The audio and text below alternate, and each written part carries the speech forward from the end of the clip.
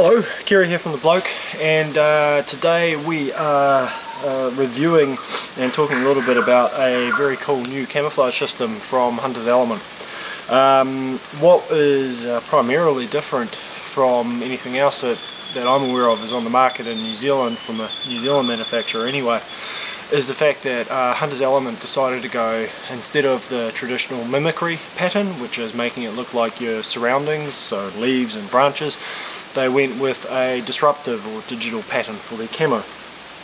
And this is it. This is Hunter's Element Veil. I really like this camo. I've been interested in camouflage systems and especially disruptive digital camouflage systems for a while. So when I saw this came through, I sort of got in touch with them and said, hey, I'd be real keen to try it out. They were kind enough to send me some kit to try on a Seeker hunt down in the Kaimanawas, where we took this out, and I basically wore it for a week straight. Got it pretty smelly, and got to try it in a few different situations. Unfortunately, we didn't come away with a Seeker that day, or that week, but I guess that's the nature of Seeker hunting. So, Veil Camo. How is it different? Well, disruptive camouflage as a concept works slightly differently from mimicry. You have several different layers which build up the overall pattern. You have your macro, your micro, and isoluminescence, which is contrast. You'll be able to read more about this in the full article. Essentially though, the macro is the big patterns, the big blocks of colour that you see here, and the micro are all the small dots and small patterns overlaid, breaking it up.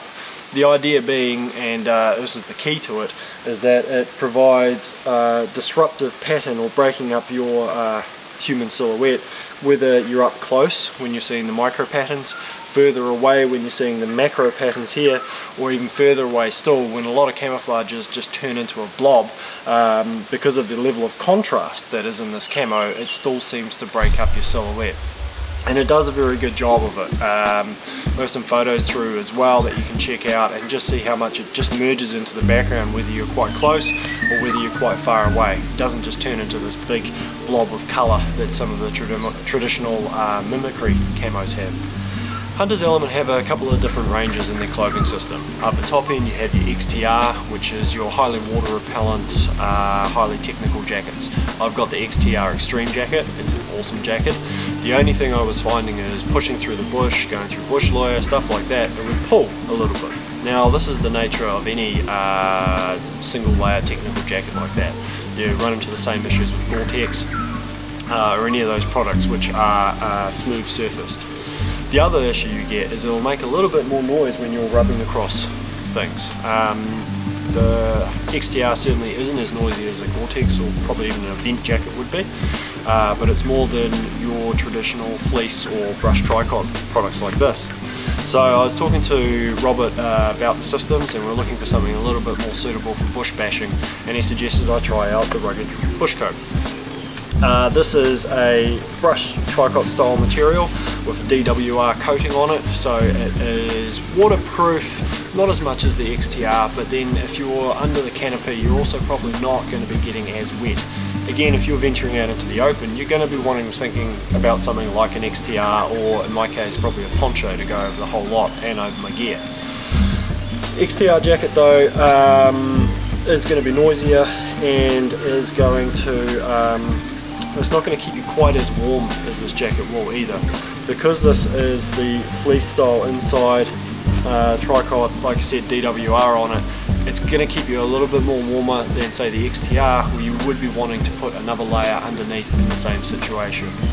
What it does mean though is you'll heat up quicker than this if you're being quite active in the bush. In the Kaimanawas, as you'd probably know, there's lots of ups and downs and ups, and very quickly I found I was warming up and needing to strip this layer off.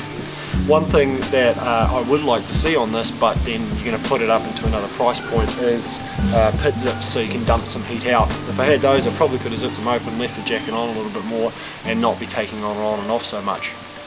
But the nature of a layered system or any technical system is you need to be prepared to take those layers on and off to moderate your own heat. Otherwise you're going to overheat, you're going to start sweating, and then when you stop, that sweat's going to cool down and you're going to freeze. So there is always a little bit of management that needs to be done with these clothing systems. If you find that you are overheating or getting cold or all these things, it's probably because you're not actually putting layers on or taking them off to modulate your heat correctly. So you just need to stop, think about it. Am I getting hot? It is time to take the jacket off. Am I getting cold? It's time to put that jacket on. Don't power through it, because what will happen is you'll get to the point where then you have to do something drastic, either to cool down because you're drenched in sweat, take the jacket off, get some wind, freeze, hypothermia, or the other extreme being that you just heat up so much that you start dehydrating yourself and going into hyperthermia. So this jacket is awesome though.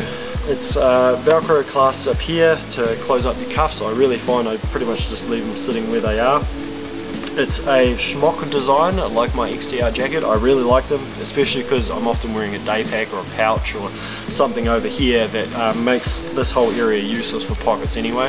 It's also less zip, so to me it's less places for water to get in. The hood on it, it has a really good hood on it, and it's interesting, if you look at the Hunter's Element website, you'd be forgiven for thinking it doesn't actually have a hood, but it does, and it is a very good hood. Again, keeps your ears warm. There's just that fleece lining on the inside. One pocket up here. Again, I would almost like another pocket here like they do on a lot of their other jackets, but you increase cost. This jacket is really well priced, but you start adding things like pit zips, extra pockets, I suppose it's going to bring that up again. It's not a clincher, but you know, these are things I can always suggest. I found wandering around the Kaimanawas, we were late June, early July, so I guess the morning's about 3-4 degrees and then warming up during the day. I would, as soon as I was moving, I'd probably get warm enough, so I'd strip this jacket off, and this is actually just the summer prime layer, not the winter prime layer. And I found wandering around stalking, that was more than enough to keep me warm. It's a long sleeve system, it's got sort of the polo neck to go up over to your neck here, zip up the front, and yeah, I found that was more than enough to keep me warm while wandering. When we stopped for a break, and if you stopped for any length of time, then I was looking at throwing the jacket back on because it would cool down fairly quickly as I stopped moving around and was generating that heat. If your hunting style was more likely finding a good posse to camp down in and wait for animals to pass on by, then you'd probably be wanting to consider the winter layer in the cooler seasons. But interesting, like I said, with the summer layer and this jacket, it was great. I could just take this jacket on and off and modulate my heat that way. The hydropower trousers, again, similar material to the jacket, and again, difference between this and the XTR trousers is that it's not going to pull as much or get damaged as much by brushing against trees or getting caught into things. It's still highly water resistant. The only thing I would say is though, unlike say my Ridgeline pants that I have, it doesn't have that dry ass, I think they call it, patch on there. So if you sit down on a wet branch or something, you will start feeling it seep through. Again, not a major. Adding something like that's going to add cost. It's also going to add a bit of noise because it's more material like the XTR jackets. So yeah, trousers, jacket, shirt was excellent. And then of course you've got to remember, especially with camouflage systems, is if you're in full camouflage but you've got your pasty, in my case, pasty white face or pasty white hands showing, then you're kind of negating the point of most of the camo. So they've got their heat beater hat, they've also got a beanie in the veil system, and they have the buff. Covers up. Remember the buff, it's only moderate amounts of warmth. It's really for camouflage. It'll help with a bit of warmth, but not the same as say a merino buff or something like that would. If it was getting really cold, I was taking this off, putting my merino buff on instead, and that was keeping me nice and toasted. So yeah, the veil camo system is awesome. I see they've now got some boots coming out in the same system. They obviously have gloves as well, and there is a pack, gaiters, and a few other accessories in it. It's really awesome. I love the concept of the digital disruptive camouflage. in a totally superficial manner as well. I really like the look of it, and this jacket in particular I've started wearing everywhere because I enjoy it so much. It's nice and warm, it's nice and comfortable, but I am the guy wearing camo jackets around town. And it's interesting, I get asked a lot as to where the digital systems come from, what the jacket is, noticeably a lot. So yeah, very cool. So yeah, Hunter's Element. This is the rugged bush coat, jacket, hydropower trousers, the summer prime layer, there's also the winter prime layer as well, and their heat beater cap and their buff. Awesome.